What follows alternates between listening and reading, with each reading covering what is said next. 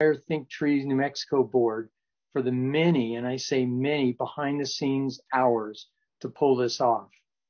That said, please be patient with us if we experience technical difficulties.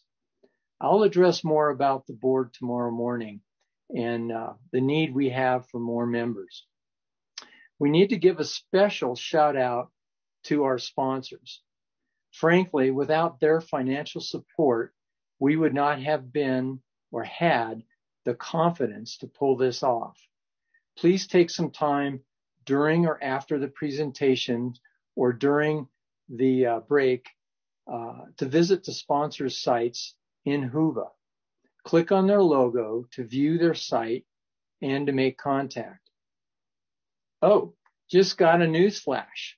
There will be a chainsaw door prize. Yes, Stihl has donated a brand new Stihl MSA 140 battery chainsaw.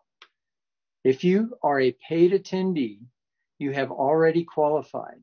No additional steps necessary. Your name has gone into a designated chainsaw hat. Thank you, George. The attendee's name will be randomly drawn and the winner will be announced at the conclusion of Friday's presentation. Thank you again, Stihl. On to CEUs. Please take note. The following entities are granting CEUs for those in attendance: NMDA pesticide license, New Mexico Association of Landscape Architects, ISA and Rocky Mountain Chapter, Society of American Foresters. For the ISA and New Mexico Landscape Architect CEU codes will be provided at the completion of each session. Enter that number or write it down on a piece of paper or on the form for each session. For the rest of you, we have our ways to determine if you attended or not. Here are the 4 steps needed to follow and get CEU approval. All of this is in Whova under CEU forms. Visit the CEU form tab in Whova, download the link, CEU form or forms that you need. 3, add your name and membership or license number to the form.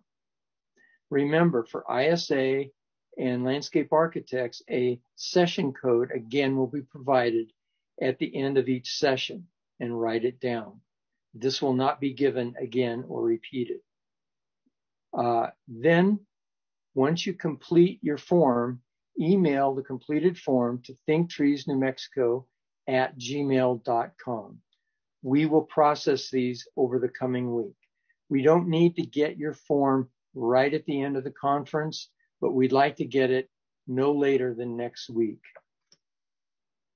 Okay, to attend each presentation, please remember at the completion of each session, following the Q&A, you will need to click the agenda link for the following session. Here's an example. At the completion of Dr. Gilman's presentation, there will be a 15-minute silent break. During this break, you will go to the agenda in Whova and select Dr. Kane's presentation, which is the second presentation today. Basically, this is because each presentation is being live streamed separately, so we need to enter in the new stream. Let's talk briefly about Q&A versus chat. Once you've selected the presentation, you'll notice a Q&A tab and a chat tab. The chat tab is to visit with fellow attendees like you would do in the hallway or sitting next to you at the conference.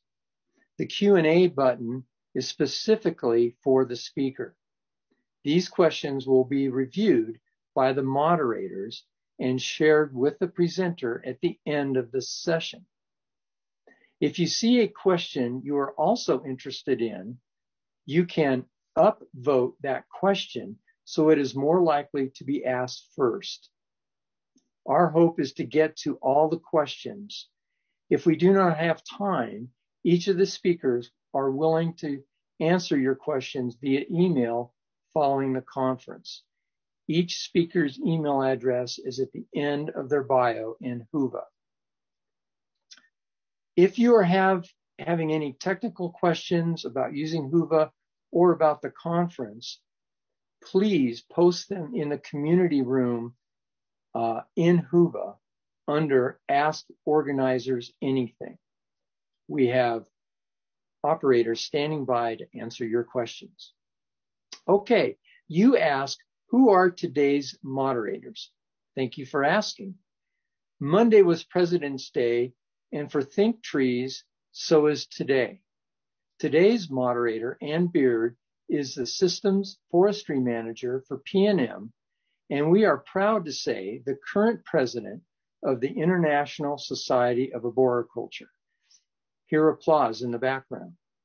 Brian Sir has served as president of Think Trees since the day he was born and performed admirably. As Brian steps down, we thank him for his dedication to all the trees of New Mexico. So please, Ann and Brian, take it away.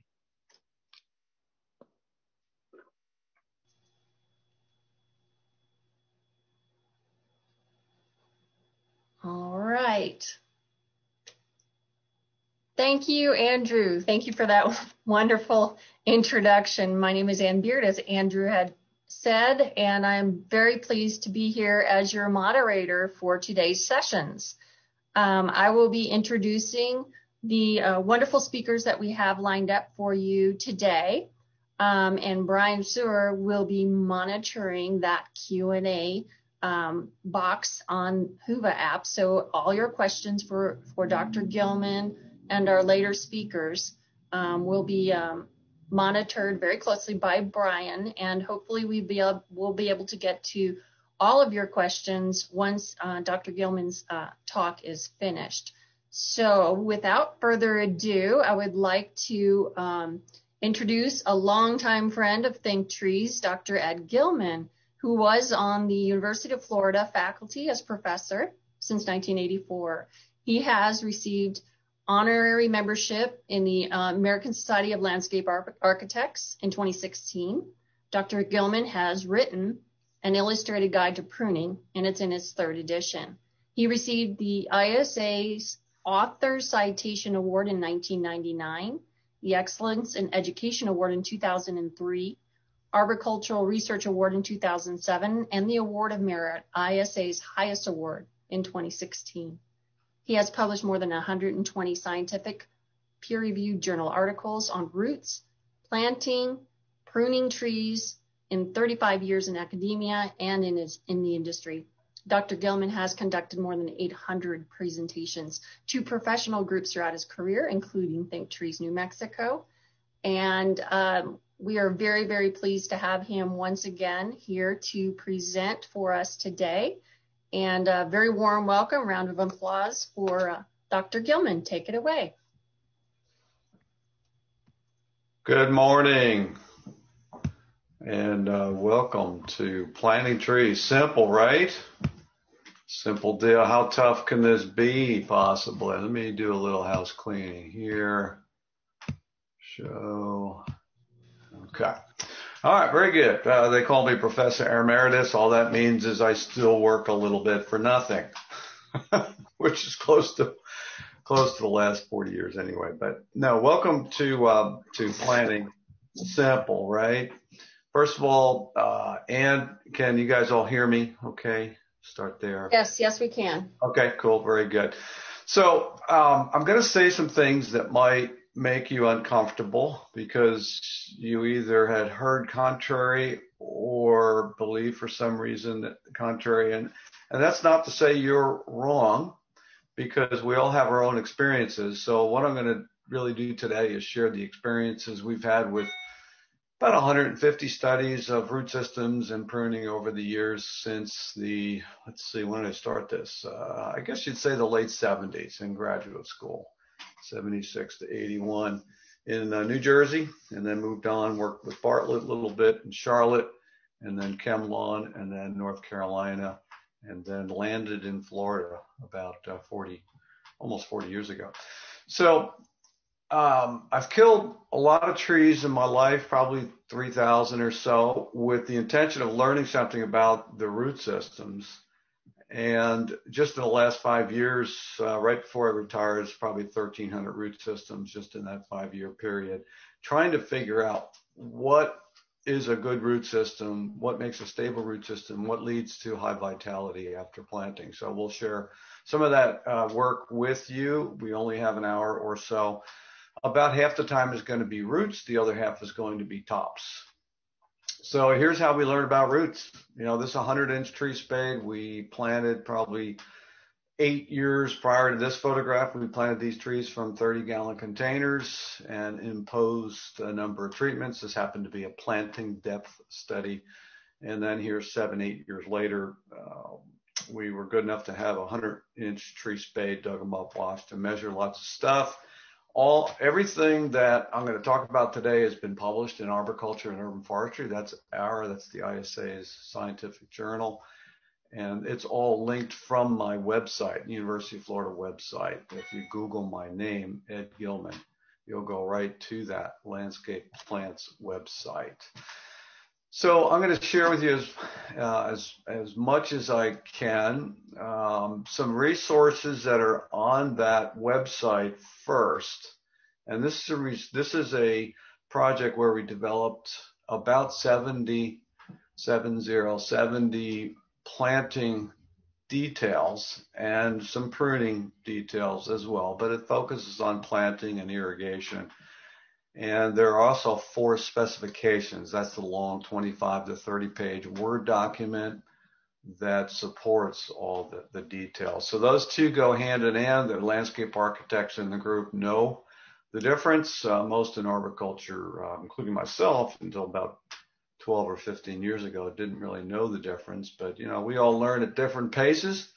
And so these are the details. The specs are also on our website that I just mentioned. And this one's different. This, you'll see, actually has roots in the detail. I think it's the only details available out there that have actual real looking root systems. You'll notice some of the roots are at the surface, which is going to be a theme for today. And as we go through this, it's too small for most people to read, and there's a lot of detail here. That's why they're called details. This would be planting in a high, like a compacted soil or high water table. You'll notice some portion of the root system is, the root ball, I should say, is above the soil. One thing that's cool about this is for those that work with CAD in the audience, and if you're not sure what CAD does or you don't work with it, talk with your engineer, architect, or landscape architect friends. They all work with it. So this file and the other 75 planting details can be imported into CAD from the website as DWG files. Those get imported directly into CAD, and then you can modify these. We take no responsibility for the modifications. You're pretty much on your own, and we warn you that. The attribution is in the lower right. You can see Urban Tree Foundation secured the funding for Jim Urban, myself, and 2 others to work on this over a couple of year period. They're open source. They're free to use. You don't have to cite where you got them from. But if you're putting them in a publication, you know, it might be courteous to cite where they came from. So we've got lots of details. Here's a slope. I just showed you well-drained soil, poorly drained soil. Here's a slope. And here's if you're going to modify the soil. And you can see on the extreme left, lower third, it says modified soil.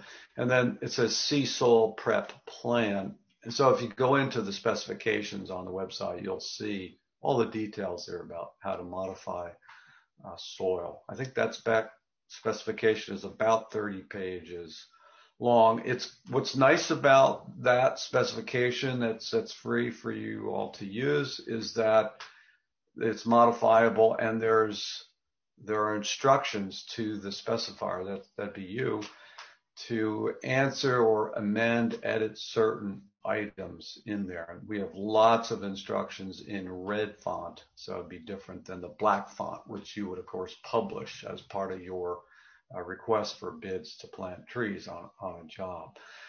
So here's 4 take-home lessons. I hope it's not too many. We won't go through the last 2 because we simply don't have time. We'll focus mostly on the first 2, but prudent planting to improve branch architecture.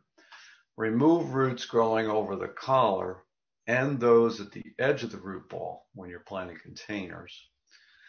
Irrigate the root ball during establishment. It's not so much important during establishment period to irrigate outside there, except for the places and times of years where it gets extremely dry. You might gain some benefit there, but in the first few months, it's the root ball that needs the water. And this is all backed up by research that we and others have done. The last, and again, this is the only time we're really going to mention this, is mulch on the root ball can cause more harm than good. Researcher very close to you guys physically, Chris Martin, showed that. So did Mike Arnold moving east in Texas, and we showed this in Florida. So there's good backup for that. Mulch outside the root ball to your heart's content. But just very small layer, an inch or less or none on the root ball.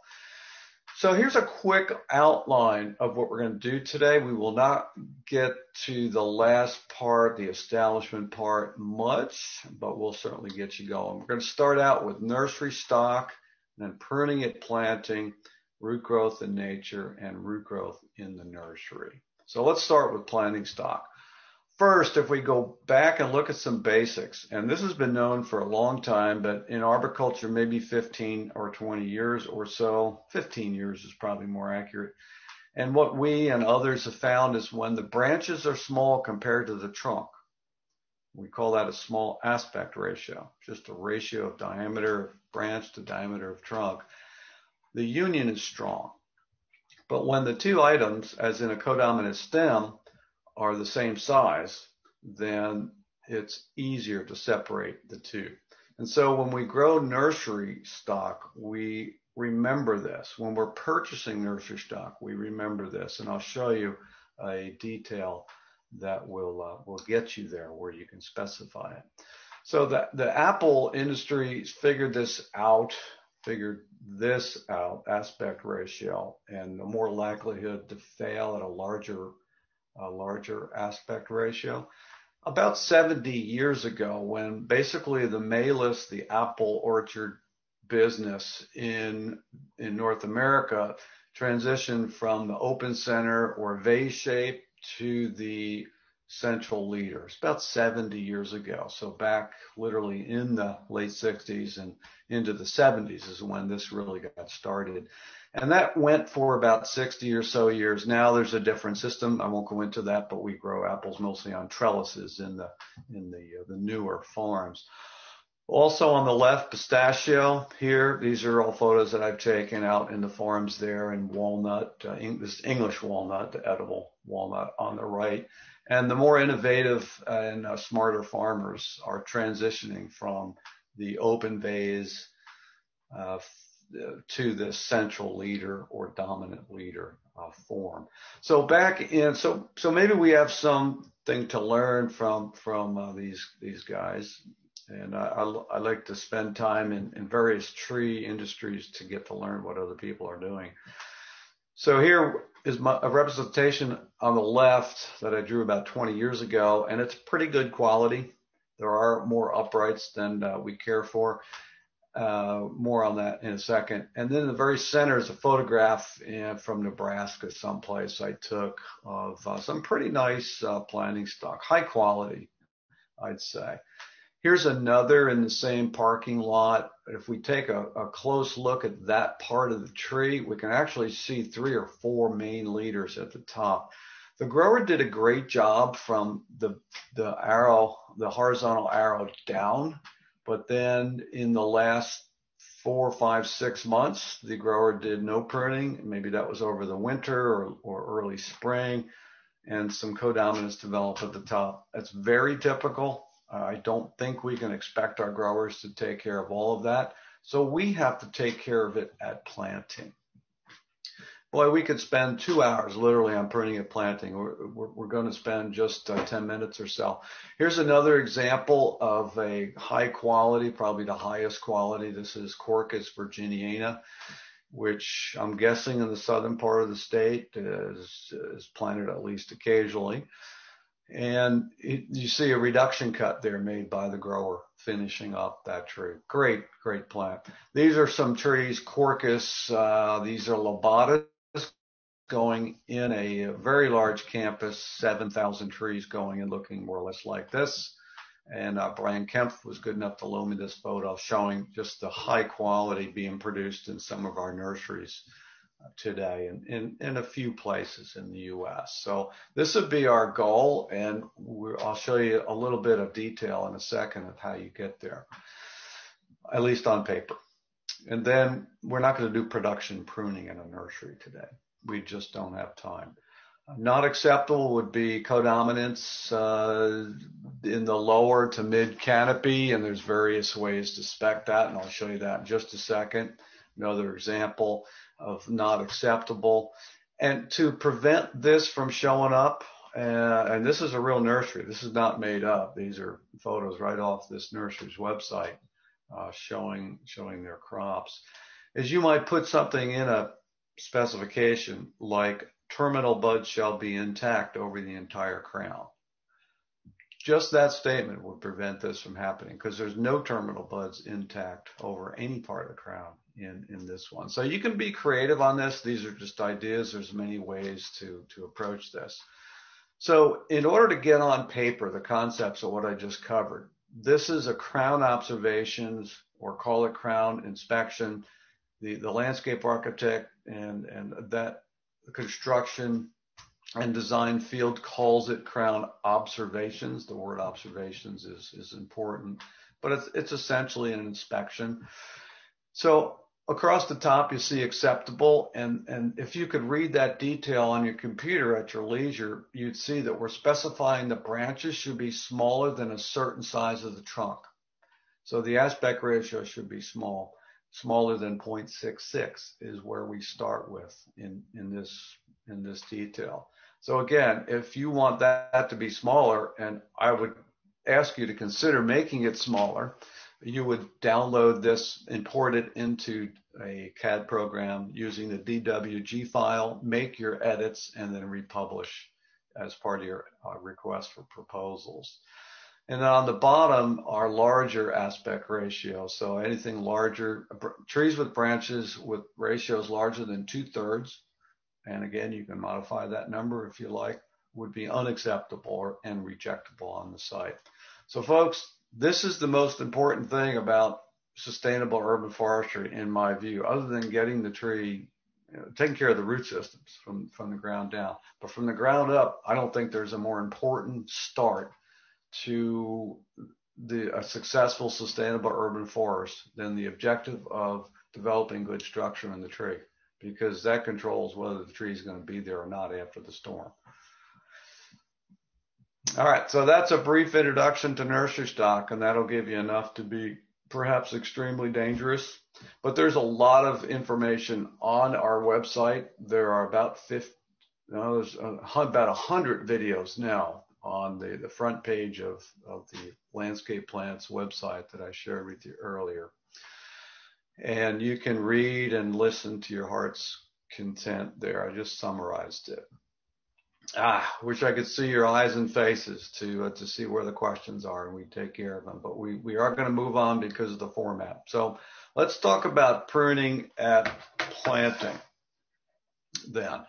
So there's 4 reasons as I see it, and I've thought a lot about this in the dozens of countries I've been in, and every state except Arkansas for some reason I've spoken in. And so I learned a lot, and these are the 4 things that happen that when trees are not pruned at planting to develop good architecture. We're not pruning to somehow balance the root system, whatever that means. That is very old information. Please ignore that. Pruning at planting to develop good architecture, however, I'm going to show you right here, right now, is a very good idea.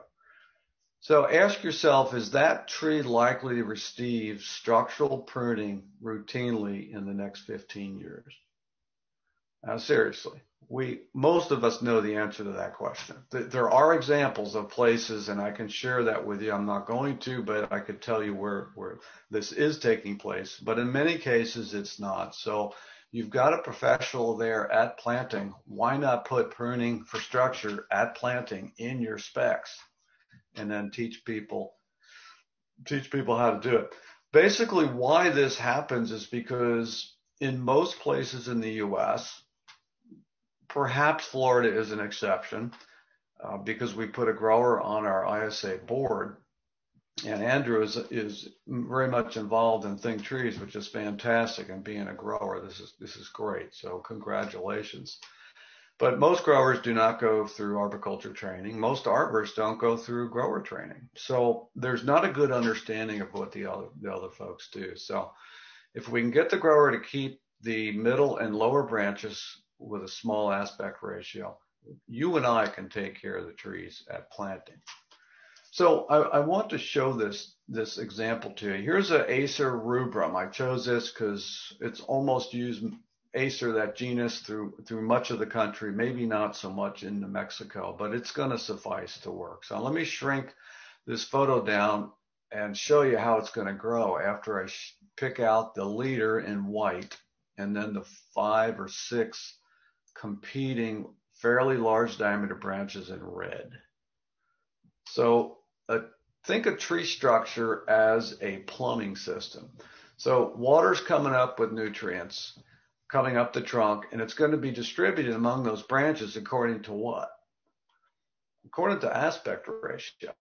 So the branches with the biggest aspect ratio, in other words, the largest branches compared to the trunk, they're going to get the most goodies. So which ones are going to grow after planting? It's the ones with the biggest aspect ratio, right? So let's take this very simple example. I'm pointing out the competition, that's the single red arrow there, and watch what happens to it and the leader in the next few years after planting. Is both sides grow, the red branch and the main leader. And so I'm going to blow this up, same tree. You can see now we have a well-defined codominant stem. And in many of the species we all work with, we recognize this as a potential defect and a point of potential failure. I'm going to show you some red maples through time. So there I've circled by the do not enter sign. You can see the circle with the double leader codominant stem. Here's about a 40 or 50-year-old Acer rubrum, same species, just to kind of track this through time. It's obviously a different plant, but same species. This is in a golf course in North Carolina. Take a close-up of this, and you can see 2 failed branches. So you can see this pretty well in either photo, the close-up or the larger view on the right, is both of those branches that failed were likely to be on the tree when the tree was planted. And in fact, I can guarantee you. So this was probably the bottom of the crown at planting. The top of the crown was probably up in this neighborhood. There was a little double leader at the top, and the branch at planting right here was probably the size of a pencil. And so was the codon that broke out. So just that very innocent looking, things the size of your fingers at planting can lead to this without structural pruning. And let's face it, most trees just don't, at least in 2021, don't receive much of this at any time. So we're trying to prevent branches that are on the tree of planting, like this codon here. You see there's a close-up on the left. It's got a bark inclusion, obviously, very weakly connected. But just the fact that they were the same size is indicative of a weak connection as well. This one also had an inclusion, which made it even weaker. So we're trying to prevent these things from happening. These 2 limbs, or this broken limb, I should say, was on the tree when the tree was planted. About 6 or 7 feet up off the ground is where this limb that failed. That's where it was at planting. Of course, it's still in the same spot, right? And it just got bigger because it was the same size as the trunk. So to illustrate this, my mother was good enough to provide me with an interest in illustration and painting and art and so forth when I was a youngster. So I've gotten better at this through time. But you can see a double leader in planting, and then at the arrow point, here I am. What are we? 30 years after planting, 20 years after planting, depending on the site and the species. Both sides grow. And if you look at, yeah, okay, I thought I had another slide in there. But if you look at a close-up of that, you'll see that both of those codominant stems, both at planting and 30 years later, are the same size because the tree structure is like a plumbing system. What's going to grow is what's big today. It's also going to be big tomorrow. All right, so we're making good progress here, right at 9:30. Very good. Good job. So prudent planting, why? To prevent breakage, and we just gave you a lot of examples of that. The second reason to prudent planting is to prevent large pruning wounds. And so I've got one example of that here. Here's a tree on the left. This is Chinese elm, Ulmus parvifolia on the left. And this is probably, it's probably 3 inches of caliper when I planted it. So this probably 3 years ago, maybe 4 years ago on the left, I took that photograph. 4 years after planting. So you can see that the leader, that's the white arrow, wants to grow up, but because we did not suppress the growth, so you see the red arrows are going toward the trunk, so that's supposed to indicate because we did not suppress the trunk, everything grew. And here we are 14 years later on the right. And you can see, of course, that one branch on the left is still in the same position. We all know they don't move up the tree. Many of our customers don't know that. I'm sure you're aware of that. And now it's growing horizontally to the left, and so it's too low on the tree for lawn maintenance, pray tell. And so what the campus decided to do was to remove the branch, making about an 8.5, 9-inch pruning cut. Not the greatest management, is it? A lot of us recognize that. So cutting through dysfunctional wood, heartwood most likely in this case, that's the brown in the center. Never a great idea. I hate cutting through heartwood. I always like to work in the sapwood, making cuts. But this is not uncommon. Let's go back here. So look on the right, and we as arborists almost have two choices. Well, I think we do have two choices. When we're presented with a tree like this, be them in parking lot islands, along a street, what have you, and the customer, whoever they are, the mall manager, the homeowner, the municipality, wants clearance. That is a very legitimate and understandable objective. And so we have two avenues we can go, two options. We can either do this. A lot of people are reluctant to do this, or we can lion's tail the tree. And so our industry right now tends not to do this, although you do occasionally see it. We tend to lion's tail instead, leaving that branch on the tree. So we end up with these 30 to 60 foot long codominant stems arising from the lower 6 to 12 feet of the trunk because no one is willing to take the branches off earlier. And it gets very difficult to convince anyone to make this kind of a cut. So that's where we are today, and that's why it's a good idea to prune at planting to prevent having to make that decision. I am absolutely convinced that because most people, even citizens that know nothing about trees, are reluctant to make those big cuts on the lower part of the tree. So, and you don't like the lion's tail for lots of reasons that we're not going to go in today. But that's why lion's tailing is done, because we do not prune at planting. And in the early years, you should have reduced the length of that branch earlier. And I'll show you that in a little bit. The third reason for pruning and planting is to prevent the leader from choking out. So this is on the Virginia Tech campus in Blacksburg, Virginia, probably 6 years ago. And you see the top center is starting to decline. This is in July, as I remember. So it should not look like this, way too early for fall color. But the middle and bottom of the crown looks fantastic. So we take a close up, and I suspected perhaps a root problem. But the roots, look at the roots. They look fantastic. Nice straight roots, almost no crossing over, no circling roots. If we could have trees like this through our urban forest, how happy would we be? We'd be very happy. But when we look at the rest of the tree, you can almost see the original tree when it was planted. I can. I think you could probably look out the window from where some of you are sitting right now and find trees that look like this without even getting up out of your seat. And so what you're looking at is all the branches that were on the tree when it was planted were left on the tree. There wasn't any pruning done. And so these low branches got very big because they were big when the tree was planted.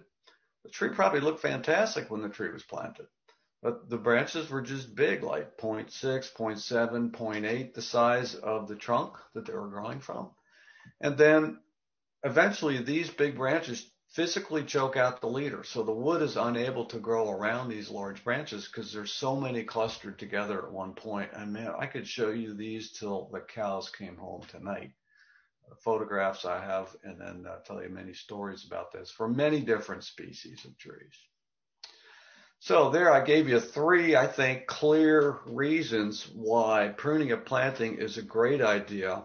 Now, I will not have time to show you the research that we and the only other study I've seen done in Copenhagen have clearly shown that pruning and planting has no downsides whatsoever.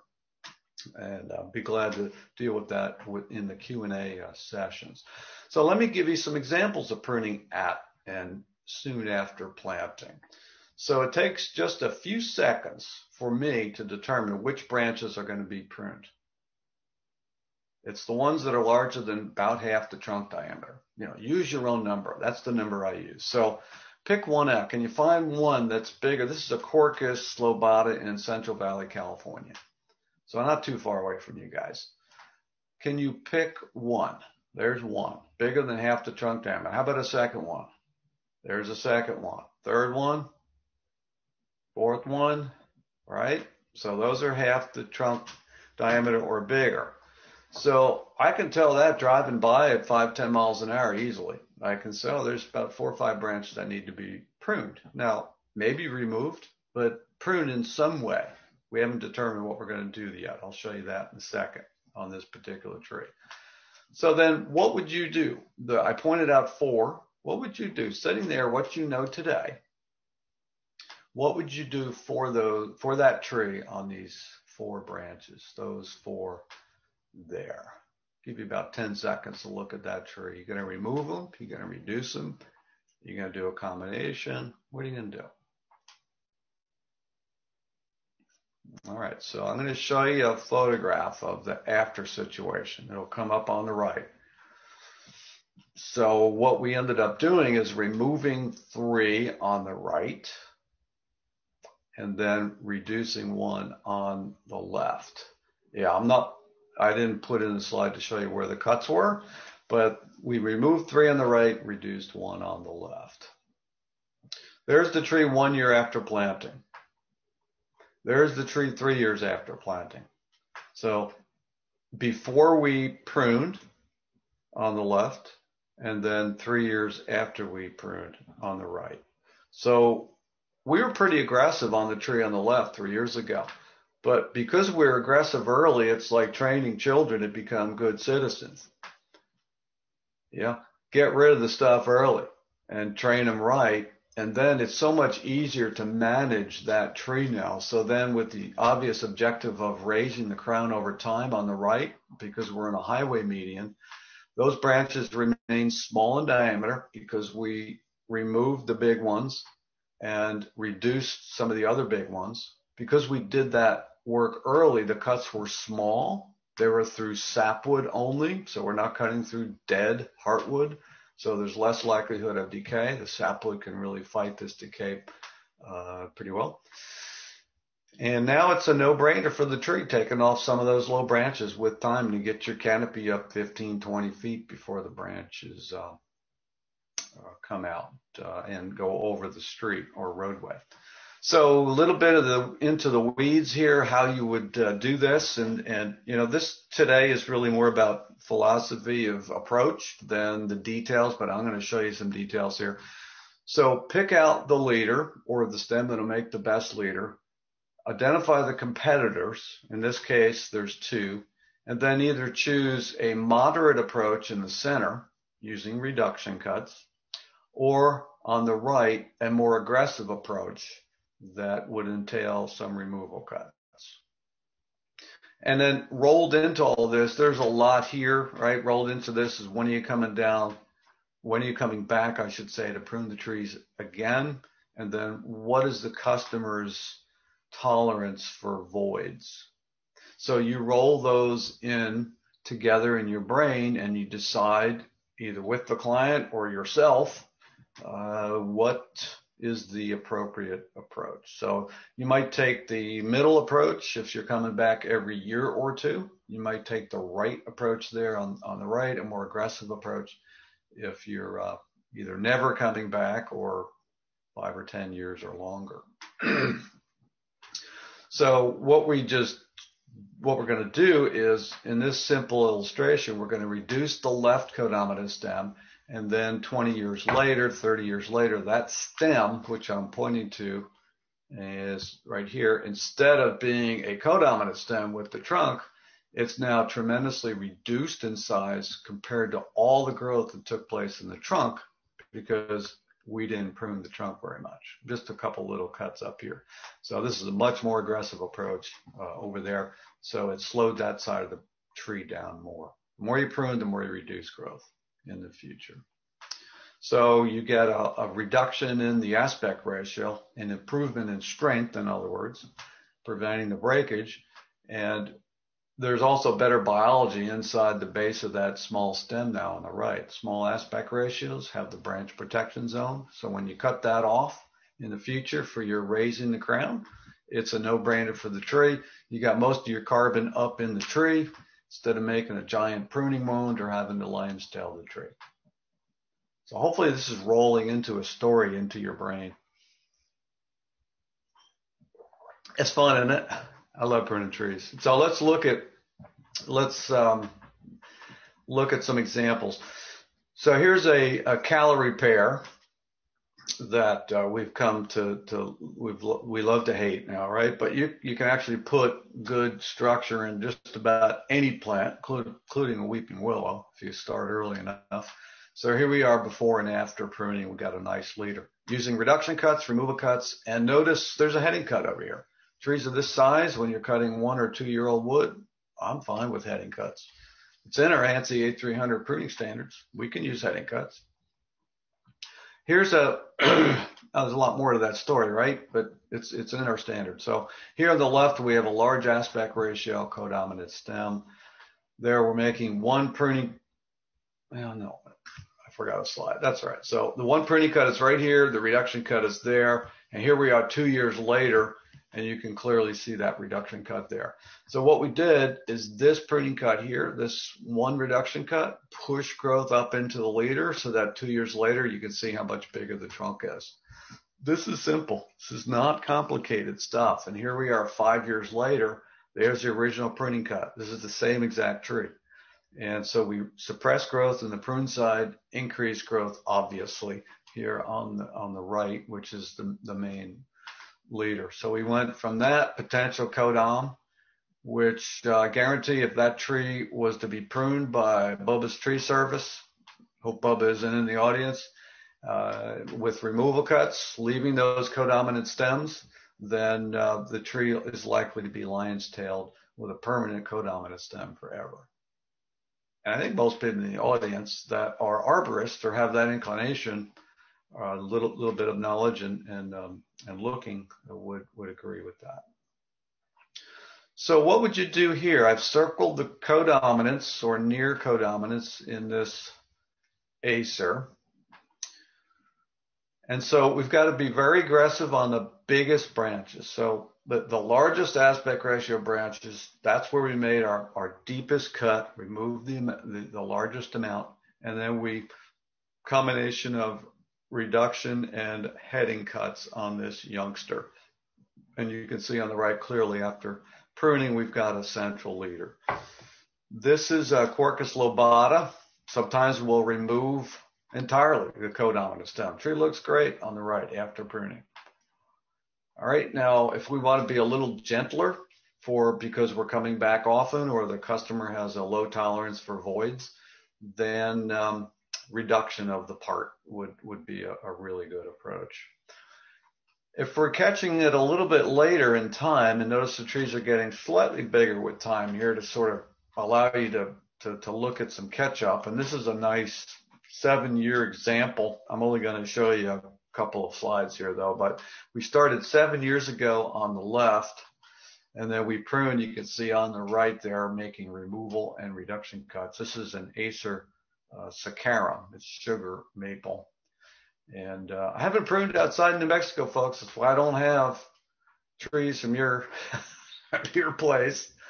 But, you know, Singapore, Australia, New Zealand, I've been all over the place, all over Europe. I'd be glad to come. We need to do this in New Mexico. And so many places we've come back over the years. Probably got 20 spots around the planet where we come back routinely. But in any case, here's a year later on the left, year after pruning. And then this is 6 years after pruning. And you see on the right, the tree now has a nice dominant leader with just 2 pruning episodes over this 6-year period. So we can really change and control the shape and structure of trees. Structure is really important. So, you know, I often ask, we in arboriculture have given up tree structure and architecture to our growers by not pruning and planting. So why have we done that?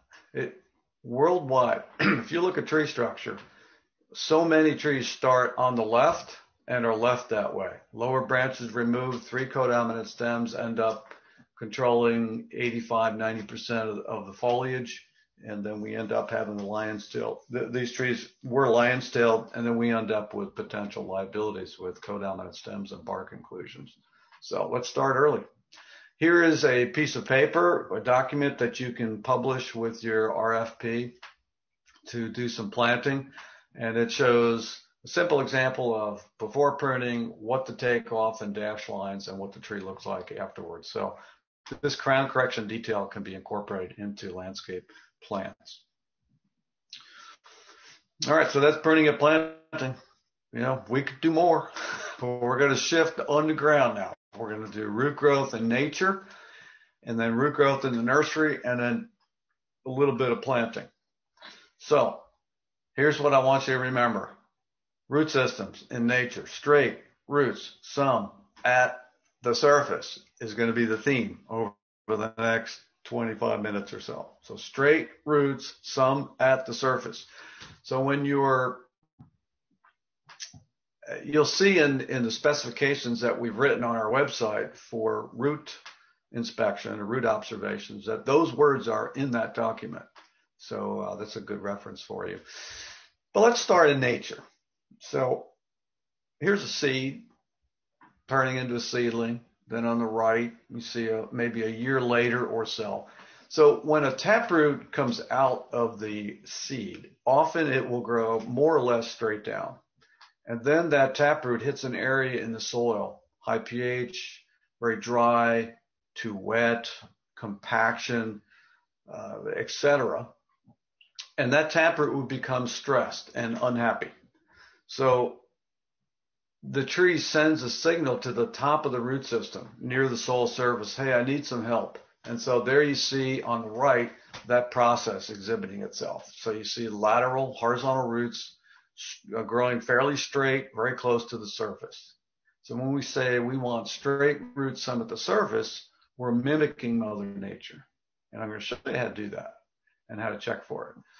So this would be regarded as sort of a model root system. This is a root system I dug up in 1978. Some of the first root systems I dug up as a little boy, almost. I was a grad student. I was an early grad student.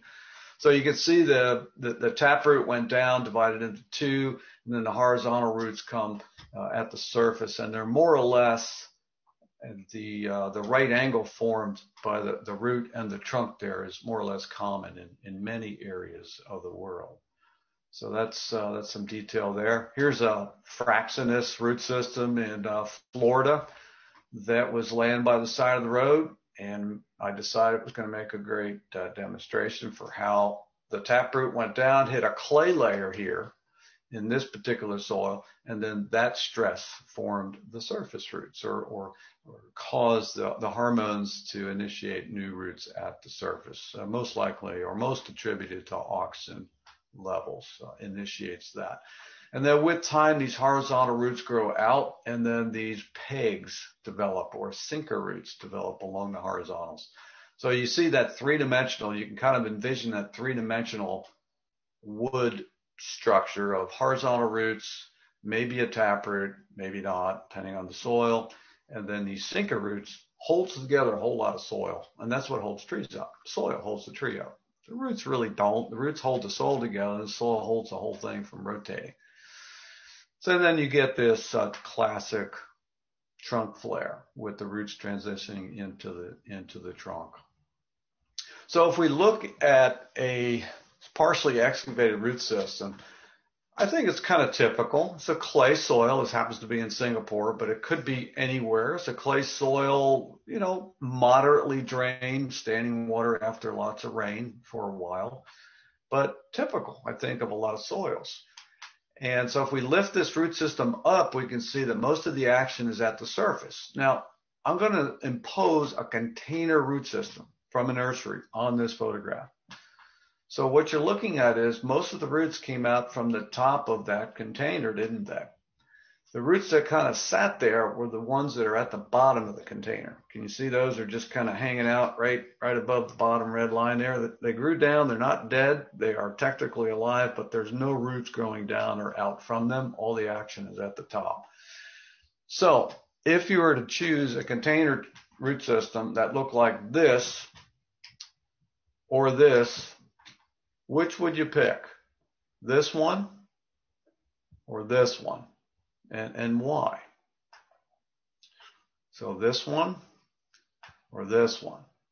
Now I could tell if I was looking at you, I could tell by body language that we're ready to kind of explain this, because everyone, I think, would understand that because there are so many roots growing down here, very few going out, that it would not be a good root system to put into a soil that's going to develop this very shallow root system, which is a whole lot of soils and sites. This already has a handsome allocation of horizontal roots. And there are some roots that grow down, but most of them are going out to the side. I think it's pretty clear you can to see that. And so this is going to be better adapted to the urban landscape and getting established than the deeper roots in the container.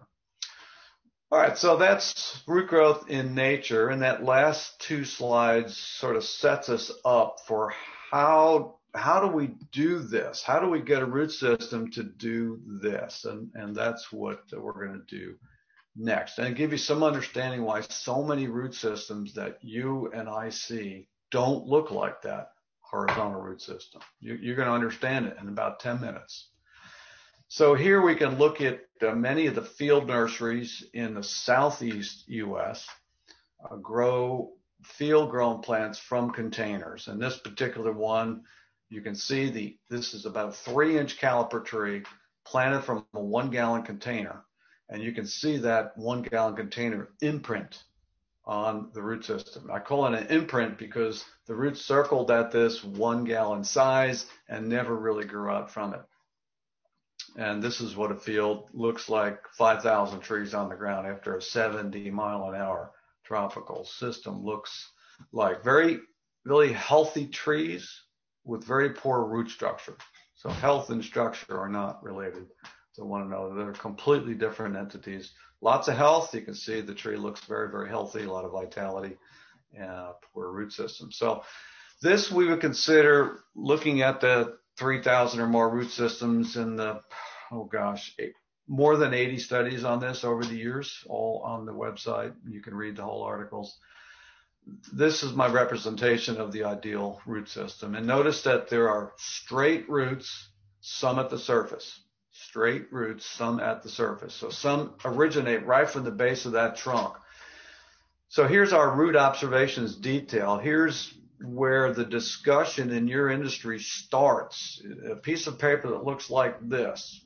And you've got in this Green Industry Committee meeting, or we'll call it what you will, Nursery Stock Improvement Committee, where you've got your landscape architects, your contractors, your growers, your arborists, urban foresters, etc.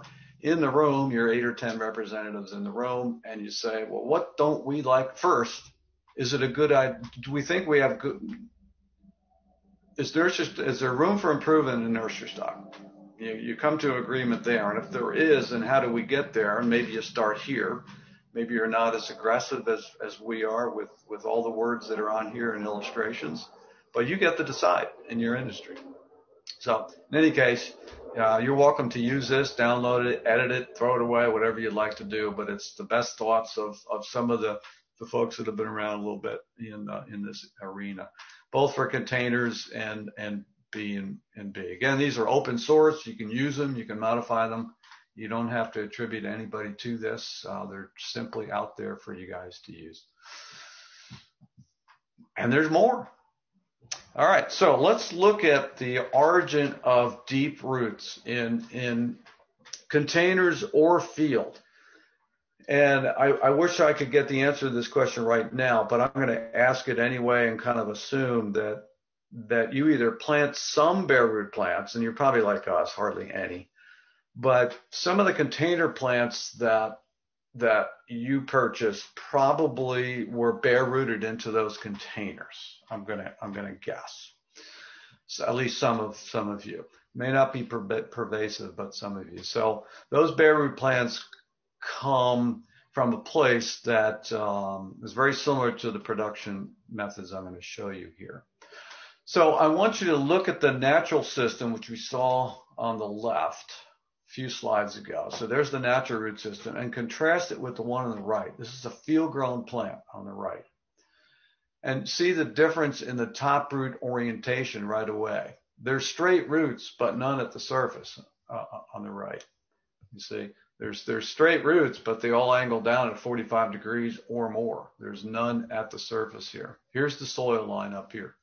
And so there's this strange spot here, 6, 8 inches long of no roots coming out. Well, that's odd. How does that happen? I'm going to show you. So this tree's got two options to grow out into the landscape. They can do what I saw in the late 70s when I started digging trees up. With the original root system I got from the nursery when I planted these trees 3 years ago. So I planted these in 76, dug them up in 79, and I saw this whole new root system trying to form. These were not dead, but they were unhappy. They were just sitting there, obviously sitting in water. So the tree can either put out this new set of adventitious roots, or roots can grow from the cut ends and then grow up and reach the surface and then grow out. Sort of like what I saw again in the late 70s here, where roots growing out from the cut ends and then up. You can kind of see that in the back here. Roots are growing up toward the surface of the soil. So in either case, they either growing from the tips and growing up, or developing an adventitious root system, the tree is stressed. And we've come to kind of call this transplant stress, although we caused it because we planted a tree that looked very unlike the upper left, which is in nature. We planted a tree that looks like the upper right photo, right? So how many of you have seen this in the landscape? Roots just kind of emerging about 3 feet from the trunk. Well, now you know where they came from. If you take this root system up, you'll find this. So the original roots grow down, new roots come, grow up and then grow out. So you've got this 3-foot space here, which is between here and here, where the root sort of looks like a U or a V, if you will.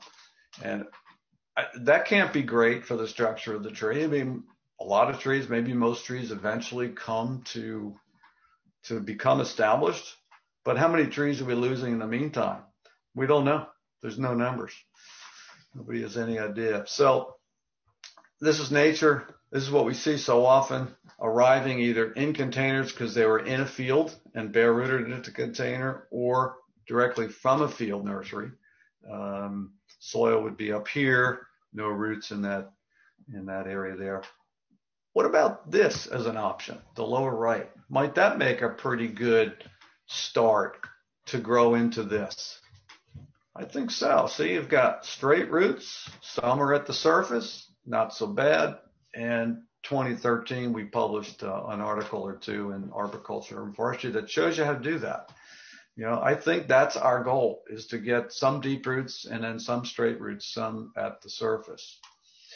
So how does that happen? How does the deep root system get there? 2 different ways to produce a tree. In the field, starting with seeds, and then those seeds are develop a shoot, and they're grafted.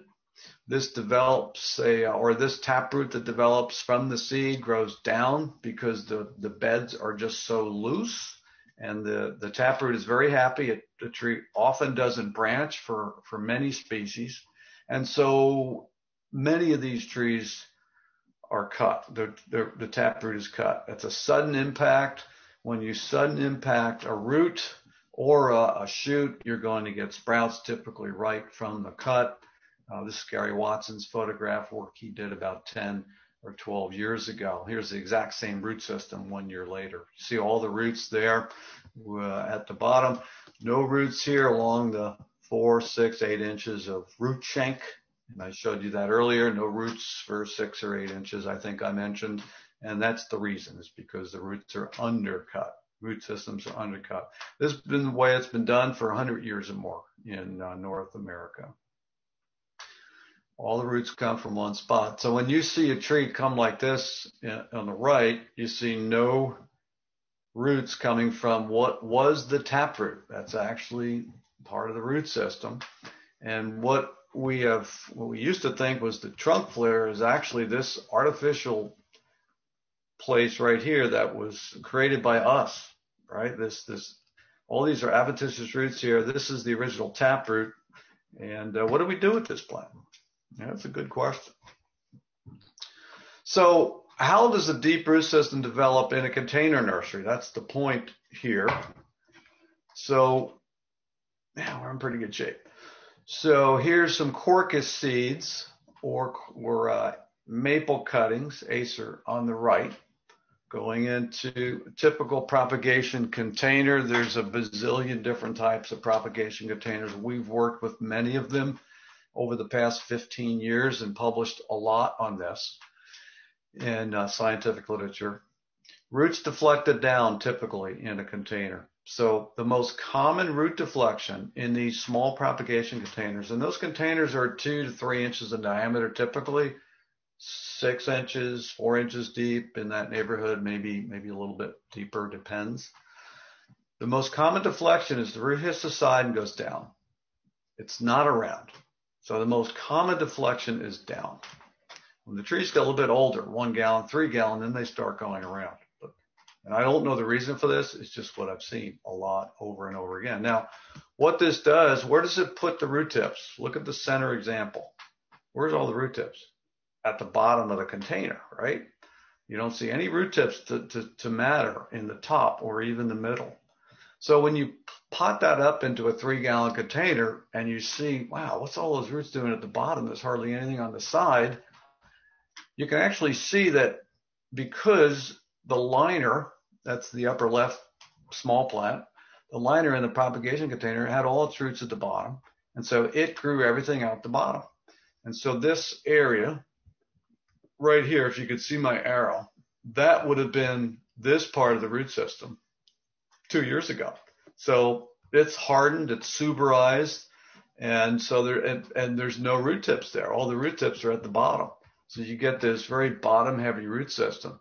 So you end up with the thing on the right coming out of a 3-gallon container. There's a big party at the bottom of the pot because the roots were oriented down by the propagation container. So that all resulted from a very sudden impact of cutting roots that nature does slow impact on the left. Very different root system. So how do we improve this? It's air pruning. And what air pruning is, and this is a paper pot, and we've looked at various of these, the Ellie pot, the Jiffy pot, the Pioneer pot. There's a number of these out there. And I don't think there's a perfect pot, but I do think there's almost a perfect root system. And I think that's what we're looking at here. So don't pay much attention to the advertisements and about what container the plant is grown in. Look at the root system. Specify the root system and what it should look like. And we gave on the website our very detailed specifications and details on how to do that. So you can see that the root system, the taproot here, is air pruned at the bottom. And what that means is it literally grows outside the pot at night into the air. Now it's dark at night, humidity goes up. Typically this is in a greenhouse. And so that root is very happy at night, but during the day tends to dry down a little bit. Humidity goes down in the greenhouse. That root that's sticking out into the air, literally, dies back. And so you start getting this wave, W-A-V-E, wave of new roots generating up along that taproot. And you can see that wave has just about reached the top of this root system. This is almost ready to pot up into the next size. And when you do, on the right, you're seeing a detail of the left photograph. That's a mahogany tree. We grew from seeds in this paper pot, and you can see many, what's the theme? One of the themes for today? Many straight roots, some at the surface, right? You can see many straight roots, some at the surface. Yeah, that's good stuff right there. So here is a little more detail. Here's some air pruning that's happening on the taproot. And so the taproots stop growing. You see there's very little growth down here. Most of the roots are coming from these lateral roots all the way up to the surface. So far, so good. But those roots were deflected down. You can see, you got to use your imagination a little bit, but you can kind of see this root is deflected down. That puts the root system, root tips oriented downward. Not great, right? So roots are at the surface, but since they were not allowed to go out into the air at night in the greenhouse, they were deflected because the walls were solid on the sides of this container. So they grew downward. And when you plant that liner, it's a liner on the left, when you plant that liner out into the field, you get this. And so what you're looking at is inclusions, vascular constrictions, because each of these roots here, these roots growing down, got bigger, as did the taproot, and you end up with a big clump of roots. And there's the imprint on that root on the right from the liner that you're seeing on the left. I hope that makes sense.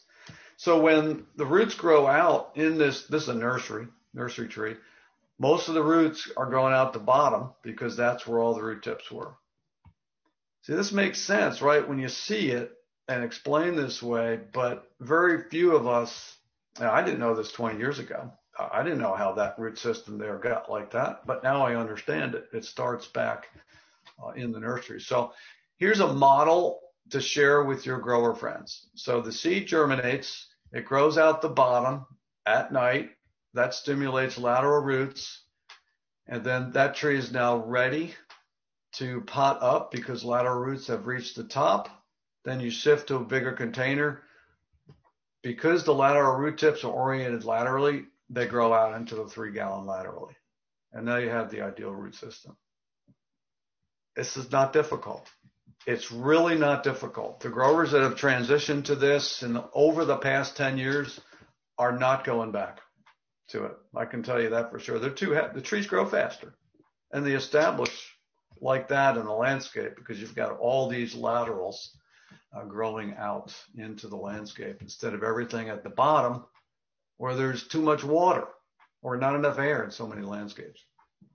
All right, so here's another way to get at it. So if you're working with a container, a little propagation container that's open at the bottom, but has plastic sides so the roots can't air prune and so they're all deflected down, then you can shave using a scissors or pruner, various ways to go about this. So when we shave this little liner, we get this perfect root system.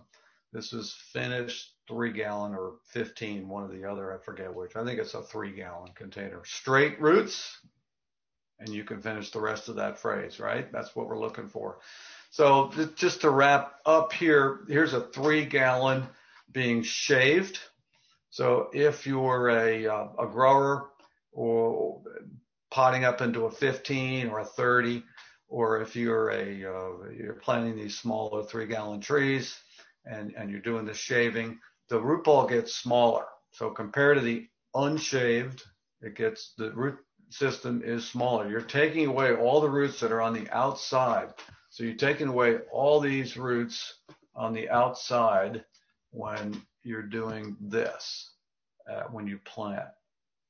So here's this little study we did where we took these 3 gallons, we shaved or we didn't, and then we put them into 15-gallon containers, shaved or not. And here's those plants finishing in the 15. So here's the trunk, about 1.5 inch trunk. Here's the 3-gallon container position. Here's the 15-gallon container position. So you'll notice there's a lot of roots on the outside edge of the 15. That's where I want them. I don't want a deflected root system here where you can see the 3-gallon here. See the imprint of this 3 is back in here and all the big wood has been deflected down and there's hardly anything growing out here into the 15. I know you've all seen that compared to when the 3 is shaved. You get so much more wood out to the edge, so you end up with straight roots, some at the surface, all the way out to the edge of the pot. Now you can, at the dashed white line, when you plant, you can shave that 15 going into the ground or going into a 100-gallon container, wherever this is going, into the next soil or pot. Stuff works, ladies and gentlemen. So what we talked about today is 4 things. Well, there are 4 actions I wanted you to consider. We talked a lot about 2 of them. Pruning and planting to improve branch architecture or branch structure. Various people use those 2 different terms. And the importance of that, I give you 3 different reasons for that. And then second was remove roots growing over the collar. We didn't really talk much about that, but we did in the last 10 minutes or so talk quite a bit about removing those at the edge of the root ball when you're planting into the landscape. Now, if the grower did not do that along the way, and there are growers in Florida and California and in Texas that I know are doing some or a lot of this, or all of their plants in large containers. In one case, 1,000-acre nursery this is their standard procedure in Florida, very successful large nursery.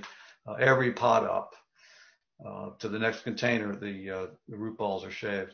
And then I could give you many examples of folks that plant thousands of trees in landscapes that do the same thing when the plant goes into the soil of the landscape. So this is catching on. I have no idea how common it is. I can't tell. There's no surveys done, but it's stabilizes the tree very quickly. That shaving does quite a bit because there are so many roots that grow out close to the surface of the soil.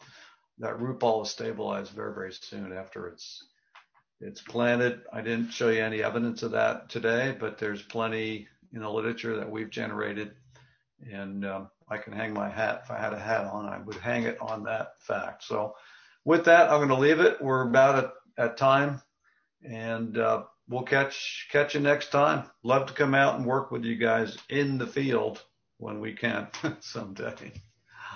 All right. Great. Thank you very much. Back to you, Ann. Thank you. Thank you so much, Dr. Gilman. What a great talk. You can't get away that easily. We do have some questions for you to answer. So sure.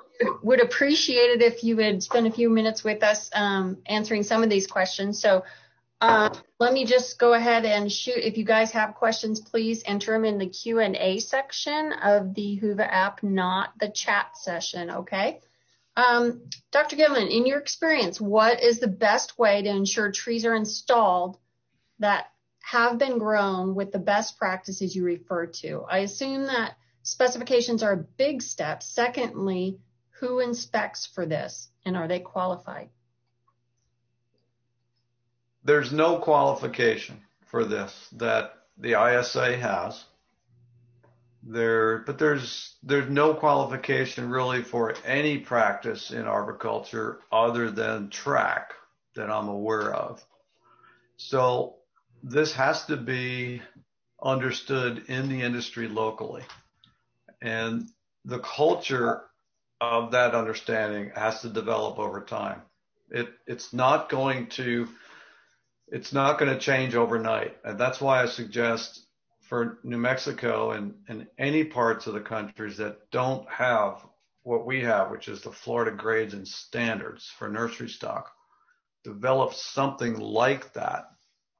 And our details and specs on the website that I've mentioned several times are a good start to that.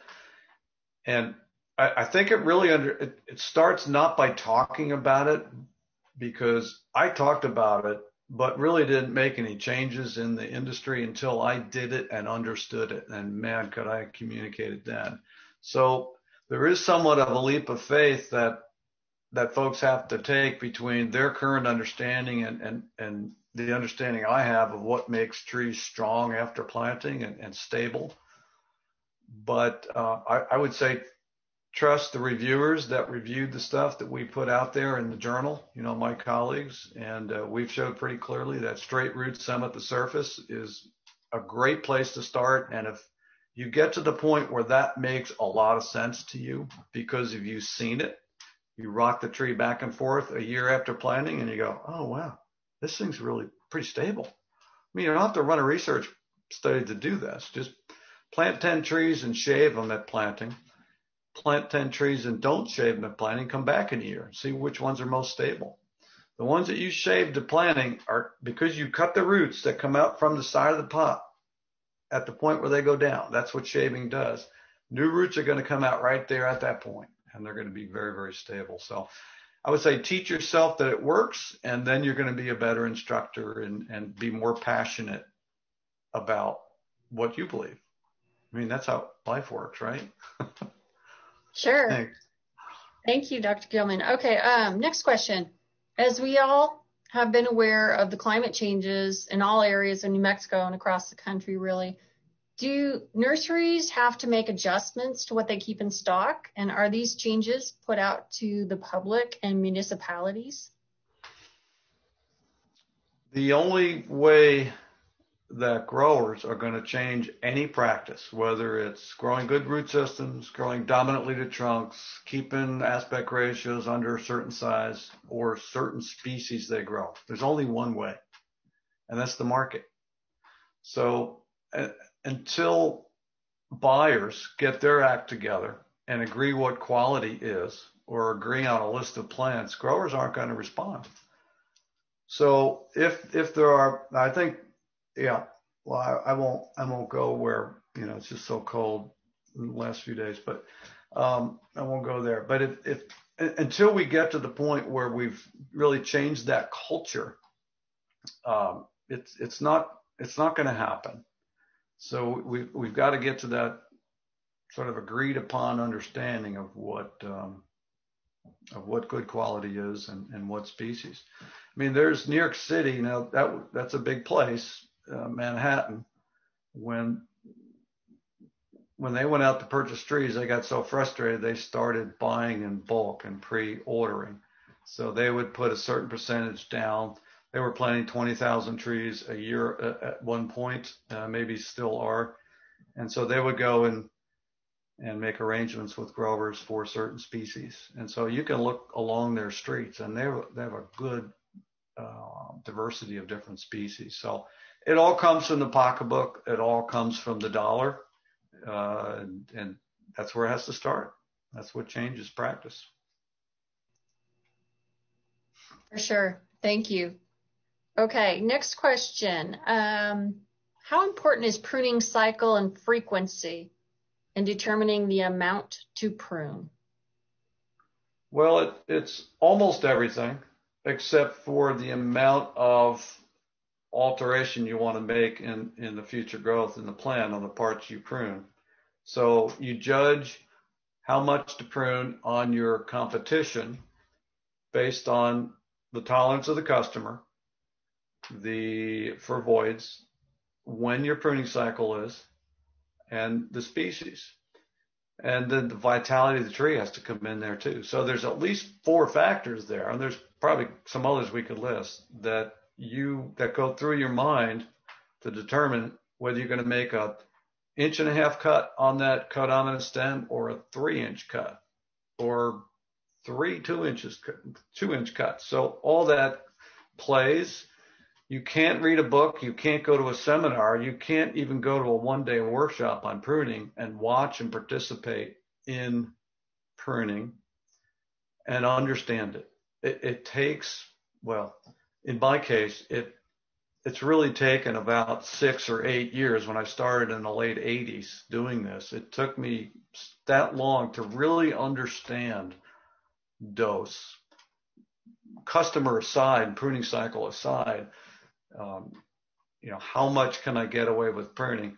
And what I've learned over the years, usually I've taken out far too little if I'm on a long pruning cycle. So if I want to affect change for 5 or 10 years, you've got to be very aggressive.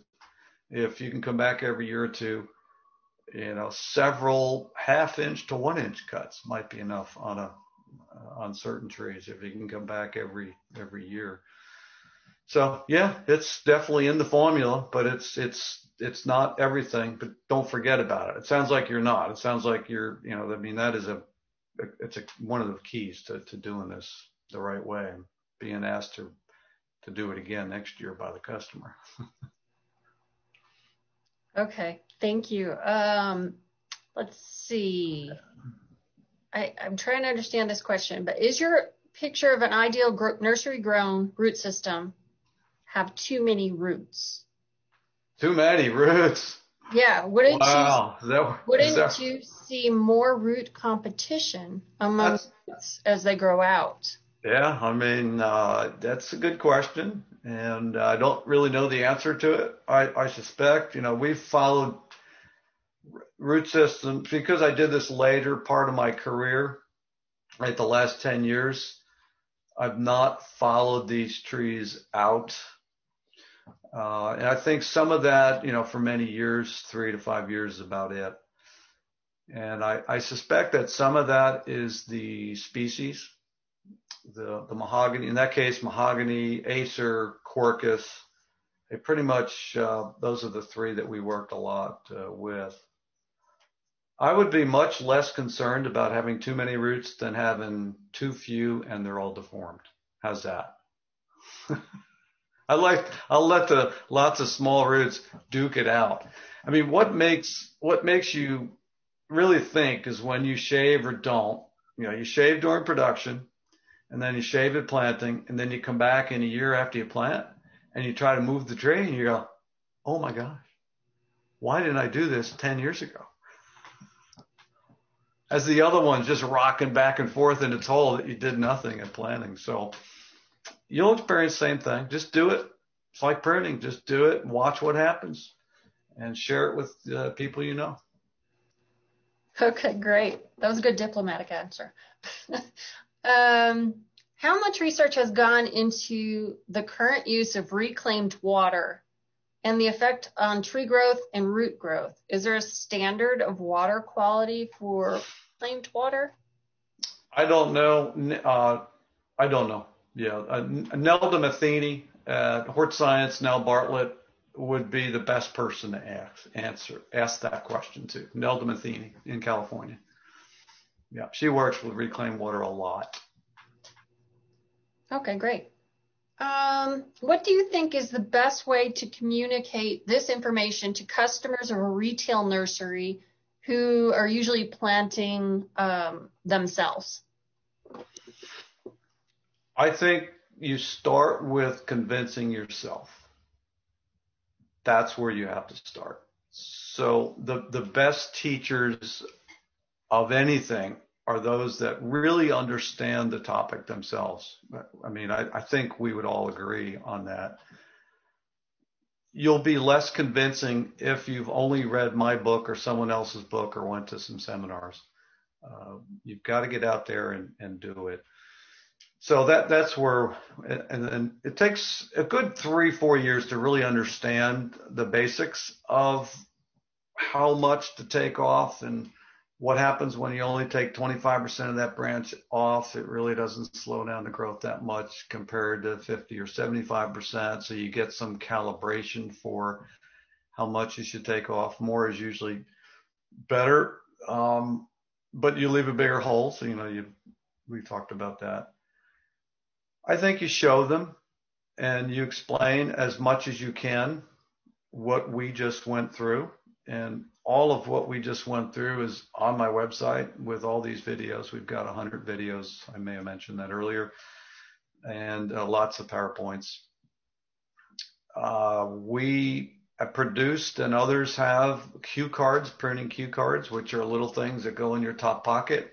They're about 3.5 inches wide, about 7 inches tall. You can print those from our website.